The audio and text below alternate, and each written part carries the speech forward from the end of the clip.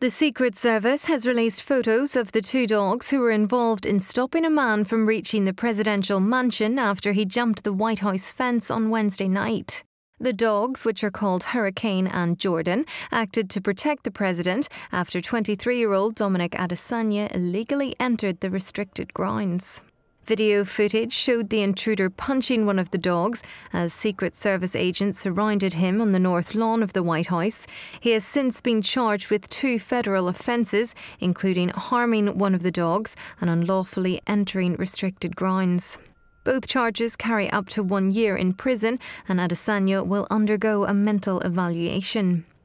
The incident came about 1 month after an intruder with a knife scaled the White House fence and entered the executive mansion, raising questions about security at the heavily guarded complex.